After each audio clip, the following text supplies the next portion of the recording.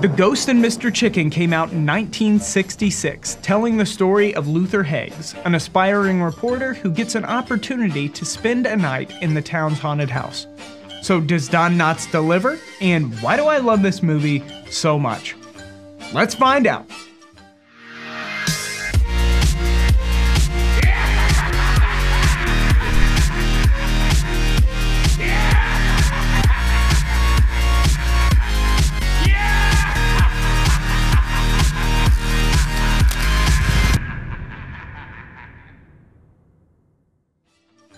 Alright, a little bit of backstory.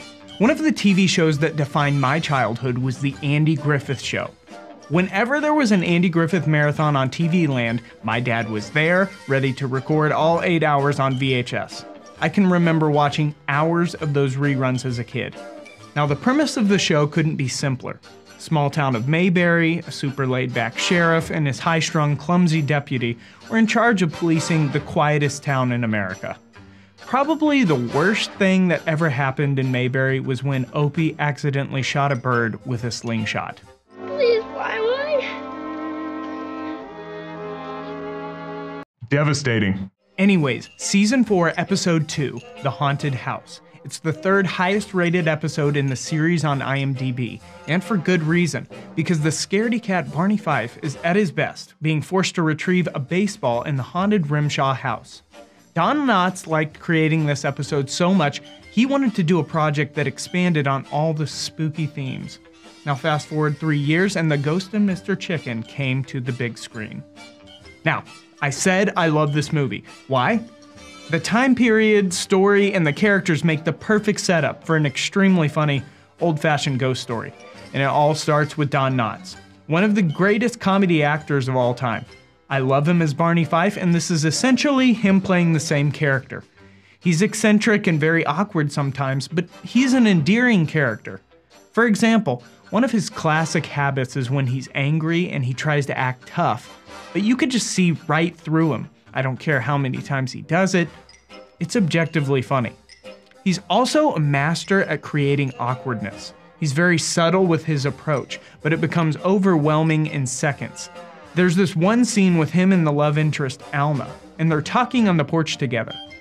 After a lull in the conversation, he whips out his hands and does the lamest karate chops you've ever seen in your life. It's like something you see a 5th grader do for attention, but it's a grown man. Somehow, Alma finds this interesting and not cringing, but the point is, it's hilarious. That's one of the things about Don Knotts. His physical comedy was top tier. He's a string bean of a man, so whether he's trying to puff his chest out or shaking in his sleeping bag, you have to appreciate how good this guy is.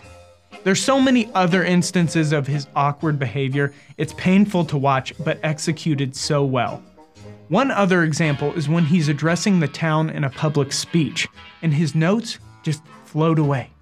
You've never seen a more realistic look of pure terror on a person's face. Anyone who hates public speaking can relate. And it's comedy gold. As the story progresses, Luther has to end up proving in the court of law he wasn't making up any of the terrifying sights and sounds he experienced inside this haunted house. Luther is an underdog, and you can't help but root for the guy. Attaboy, Luther! How about the other characters? Well, they have this dialed in too. Everyone's role makes sense, even if they're only in one scene. The movie is so rewatchable because almost every moment has some sort of joke or visual gag. Some highlights include 2 bickering old ladies who get hung up on the most random details. It's eye-rolling, but we all know people like that. I wouldn't go near there for $100. I wouldn't go near there for 200. 300. 4. 5. 6. Girls. Then there's this one scene in a hotel where the bellhop is dealing with a completely busted elevator, and it doesn't go too well for Luther.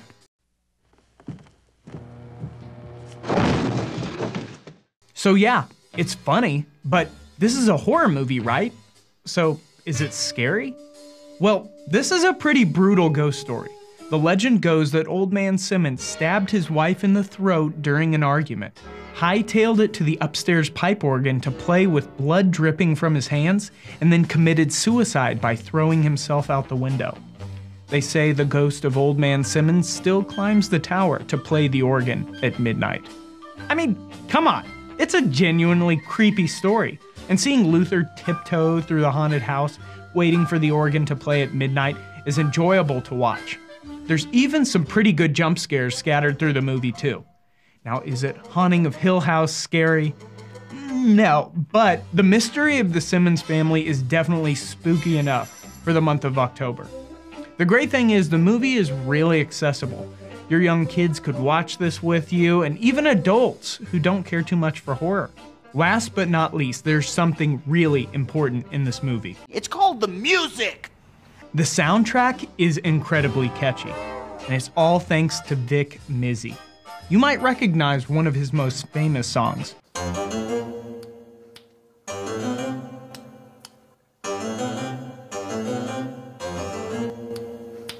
The main title melody is spooky and gets inside your head.